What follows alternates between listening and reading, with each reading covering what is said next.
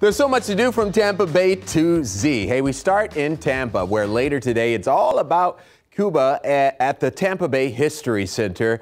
Cuban Pathways opens. So the exhibition tells the 500-year story of Cuba with the help of local people in Tampa's large Cuban community. Take a listen. The exhibit is really interesting in that it covers a really large swath of Cuban history. It goes all the way back to the first people that came to Cuba thousands of years ago, all the way to the present. And we actually have a boat of people that crossed the Florida Straits from Cuba to Florida just a few months ago. So in all, we're telling a very long story of Cuban history.